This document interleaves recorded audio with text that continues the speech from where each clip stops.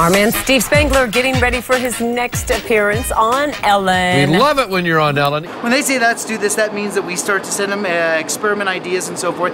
And I've had this propensity to want to crush things. So I want to show you what this demonstration looks like and what we're doing from here. You know, you could just take a can and crush it, but it takes so much time and effort. And why would you want to do that when there's a much cooler way to do it? So watch what we've done here. We have a little camping stove, and we have some water that's inside the can. So you see how it's boiling away here? So I put a little bit of water. Here's what's happening. When the water boils, it turns from a liquid into a gas and literally pushes all the air out. So watch what happens when we do this. If I put the gloves on, we now have cold water over here. So I'm gonna pick up the can here like this. So watch this. If I pick it up, turn it upside down, watch. Bam! Is that awesome? So now I get this crushing can kind of effect. Here, watch this. If I turn it upside down, it's the air. Isn't that great? Here, I could do this all day long. Why wouldn't I do this all day long? But here's what I want you to do. Think bigger, all right? So look at this. This is a 55-gallon drum. See, it's steel 55-gallon drum, and we've been cooking this away. So Jeff, help me out. Let's do this.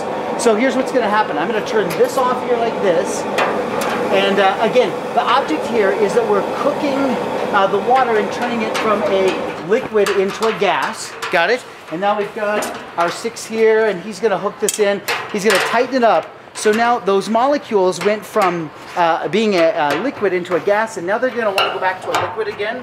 We just don't want this to be in the way. So we're gonna hold here like this. Ready, Jeff? Pick it up. And now we're gonna go into the cold water. Look at this.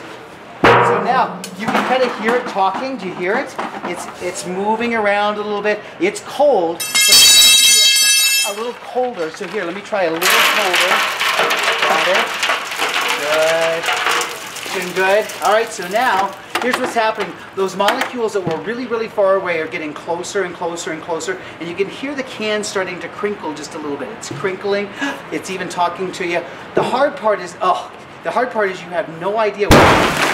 Oh, gee. That was a good one. That was a good one. Awesome. Oh, my gosh. Oh, so you have no idea when it's going to happen. It just goes, doesn't it? It just goes. And this is what happens when the air pressure is pushing on it. That's the best one I've had all afternoon. We saved it for you. Wow. And look at this. I have a graveyard over here. Look at this. Poor can. Poor can. This is my homework assignment. So if you think that I'm not practicing, I really am. Mark and Kim, aren't you glad that we were here in our playroom instead of in the studio? Oh, and I am. It will look like this. Because I know at this moment, Jeff back there is rethinking all of his career possibilities. Everybody is rethinking their career possibilities. That was awesome. That was a perfect one.